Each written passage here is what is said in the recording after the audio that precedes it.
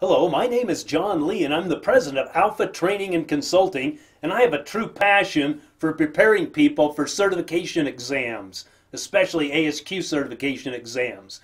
But today I'm going to answer the question, how do I become an ASQ CQI? CQI being Certified Quality Inspector. It's a wonderful certification, not an easy one to get, as you'll see here as we go through this. Well, step one, if you want to become an ASQ CQI, is get the desire and fulfill the prerequisites. What are the prerequisites? Work experience, must be in a full-time paid role, 2 years of on-the-job experience. So 2 years of on-the-job experience. If you want to read the rest of it, you can, but that's the main thing. You need 2 years on-the-job experience. And if you have a high school diploma or a GED, and if you don't, then it takes an additional 3 years. So if you don't have a high school diploma, you have to have 5 years experience. If you have a high school diploma or GED, it's only 2 years there. Okay, and so that's not too bad. Anyone can take this. It's not an easy exam. Before you take the test, you may want to check to make sure nothing changed. I don't think it will, but that's where I got this information, is that website right there. All right, step two, prepare to take the exam. This is the hardest part of becoming a quality inspector, ASQ Quality Inspector, and also the most time consuming. Visit my website at www.asq-cqi.com, and it will tell you about a class we offer. It's an excellent class that can help you pass this rather difficult certification exam. As you can see, we create certification exams for almost all of the ASQ certifications, or we create classes for those. So I hope you'll consider us. Here's all the lectures we have for the CCT, and I add up all the times on another slide to let you know the total amount of time I think it's going to take you to prepare for this. But we have a great class, so hopefully you'll consider us for that. All right, what's happened now then? You've fulfilled the requirements of ASQ, and you've signed up for the exam.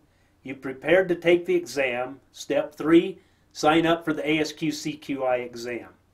And I have a video entitled How to Sign Up for the ASQ exam, so be sure and listen to that. That'll answer all the questions. About a 7-minute video. That's why I'm not going to go over it in this one. It takes too much time. And this one, the ASQ CQI, is on the January schedule. ASQ offers this test every other month.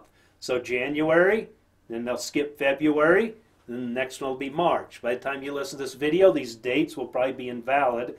But it's on, if you'll remember, it's on the January cycle. It usually starts at the first week of the month, goes a couple week windows that you can take the test. You have to sign up to that about approximately a month before the actual exam to get in there. I wouldn't put it off to the last minute, because just because ASQ says you can take it doesn't mean there's room in the testing center to take it. So I'd rather have you sign up earlier than later. Again, check out this schedule before you sign up to make sure nothing changed at this website here. All right, CQI is one of the more difficult exams that ASQ offers. Look at that. It's the 17th out of 18th. So there's only one other test that has a higher failure rate than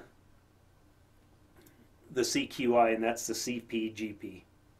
So it's not easy. Don't take it for granted.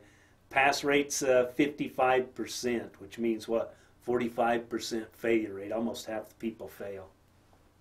And I feel that it'll take you 82 hours to prepare for this exam, at least with the class I offer. Now, our pass rates are much higher than the general population. We're more in the, not around the 90%, 85-90% range. So we have an excellent class. We've been improving that class for over 20 years. So please consider us for that. Step 5, pass the ASQ exam and celebrate. You know, why not? Here's how much a quality inspector gets paid. It just average. I looked up all these websites and took the average of them, and you're at $41,000 per year, at least at the time of this recording. I have another lecture on that goes into what industry you're in, what degree you have, how much experience you have, to give you a little better estimate of that. But that's not bad. That gives you kind of a basic average idea of that.